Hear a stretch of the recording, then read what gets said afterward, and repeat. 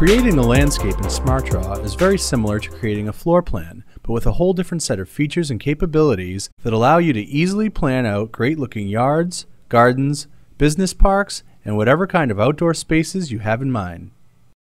Select Landscape Design to start from scratch. The tools in the Smart panel are now customized to help you map out a landscape. To begin creating a boundary, click on the Add Wall tool and click once in your work area and again to the length that you desire. Continue adding more boundary lines to define your working space. Adjust these dimensions by resizing manually or click on the dimension value and type in your desired number. When you right-click on a wall, you're shown options to set wall thickness, change wall shape, add wall segment, and separate a wall, among other helpful options. You can also find these tools in the Adjust Wall palette here in the Smart panel.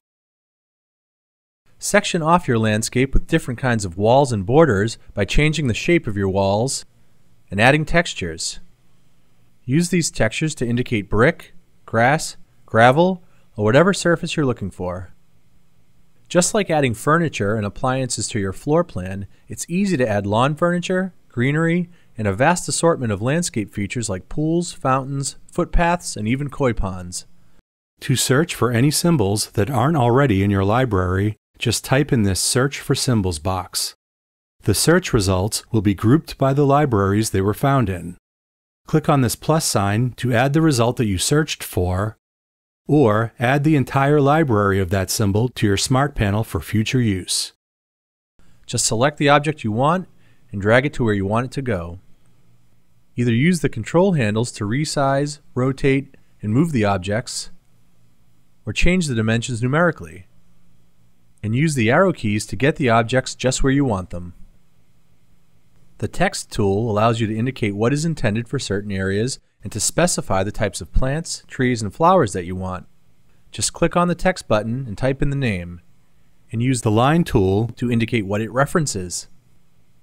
You can draw using any scale selected from the standard architectural, civil engineering, mechanical engineering, and metric scales.